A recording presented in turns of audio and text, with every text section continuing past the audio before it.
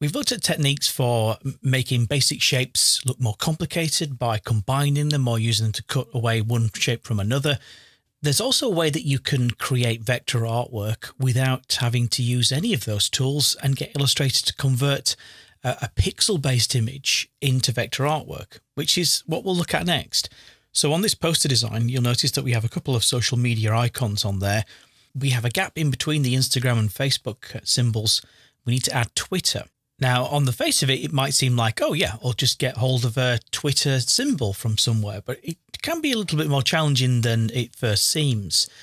It may be that a colleague has a file that is maybe a JPEG or something like that.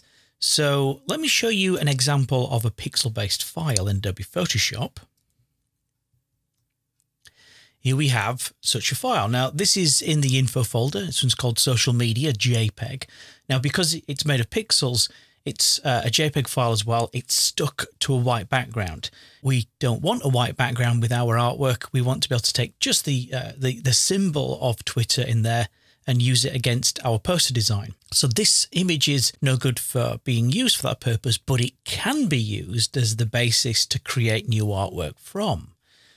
So if I go back to Illustrator, what we can do is import that graphic into Illustrator.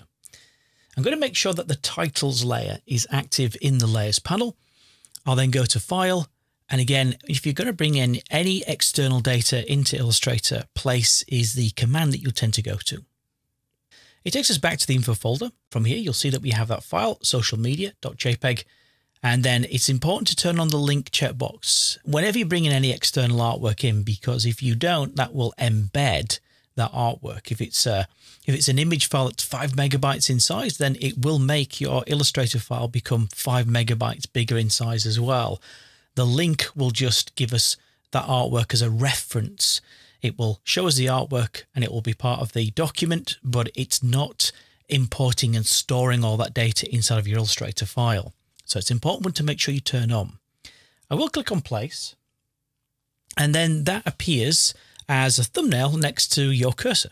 So I'm just going to hover my cursor just to the side of the artboard and left click just to drop it in there. And then I will use the space bar just to pan. And I'm going to drag that just off the side in there because I don't want to interact with anything on the artboard. It's a nice empty space to work with for now. And from here then, rather than picking up a drawing tool or a shape and combining together as we saw in previous videos, we're going to get Illustrator to trace this for us. You'll notice then that if I go to the Properties panel, there is an option for Image Trace.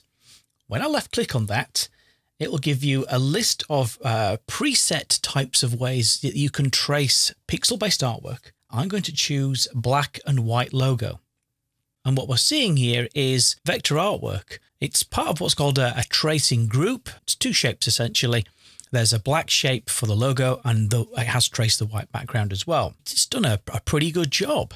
In order for us to be able to dispense with the white background, we need to go to the button at the bottom of the Properties panel in here under Quick Actions called Expand. Now what that will do when I click on it is it'll dispense with the original JPEG, it will disconnect the link to it, removes it from the document, and we're left with just the vector artwork.